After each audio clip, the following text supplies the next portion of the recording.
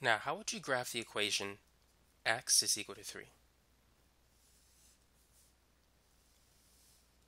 How would you graph that?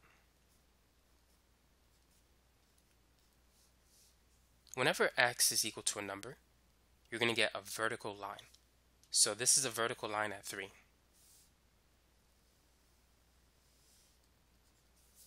Now, if you think about it, at any point along that line, x is always 3. So at this point, we have 3, 0. Here, 3, 2. And here, 3, 5. So x is always 3 in that vertical line. Now, what about graphing this equation?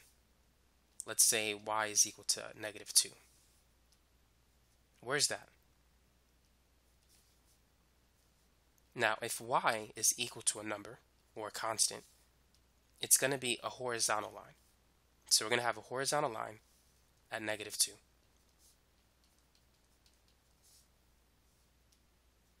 Try these two.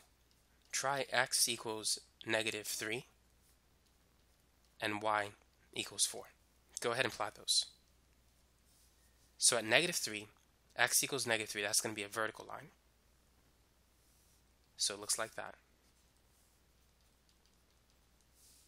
And the last one, y equals 4, that's going to be a horizontal line at 4. So just to review, whenever x is equal to a constant, you're going to have a vertical line that goes up and down. Whenever y is equal to a constant, you will have a horizontal line that goes left to right or right to left.